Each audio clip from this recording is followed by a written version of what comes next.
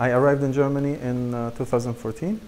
At the time, the huge influx that happened in 2015 didn't take place. It wasn't as crowded. I also had the privilege of coming to Germany with a visa, and my asylum process was very quick. But after all, it was you could sense the risks of staying in those mass accommodation places.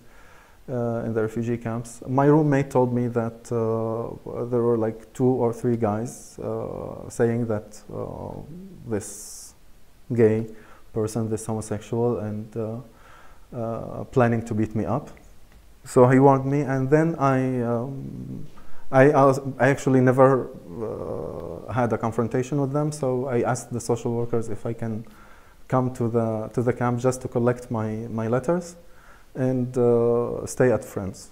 A year later, less than a year later after that, the Schule in Beratung Berlin started the refugee project. So I immediately applied because I had an experience before with working with Iraqi refugees in Syria, before the war in Syria, LGBT refugees. I was just trying to, I was working by myself. It wasn't an official job.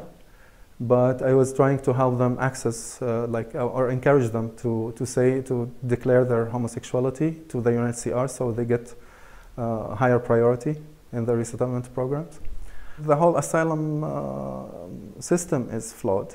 Like, it's basic psychology to know that if you put people like mass numbers in in those small tiny places, conflicts will arise. So they will start fighting for their queue to the toilet or to get the food, the queue to get the food.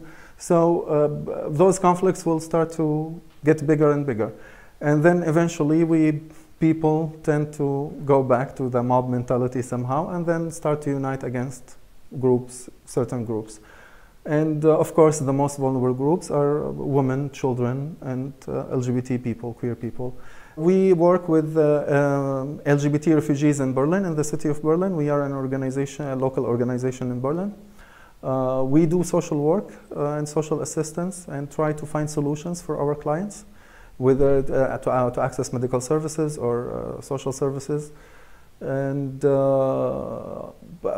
we cooperate with other organizations that have refugee projects as well.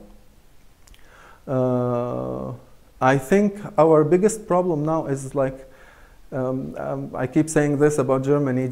Once I arrived here, when I arrived here, they told me it's Germany, laws don't change very easily.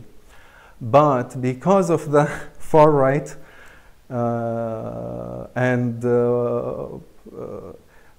it was very easy for this current government to change the laws to the worse for refugees and make it even more difficult.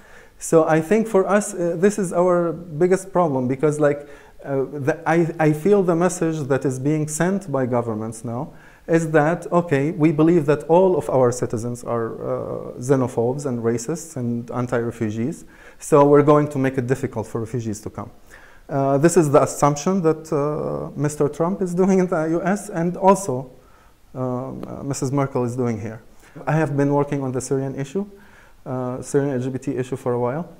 And for me, it's just maybe a lot more pressure to highlight the dilemma and the plight of Syrian refugees in Syria's neighborhood, because they flee homophobia to homophobic countries. This is the thing I would want to see from, just understanding that there are LGBT refugees who fled their countries, and they are in the so-called transit countries now.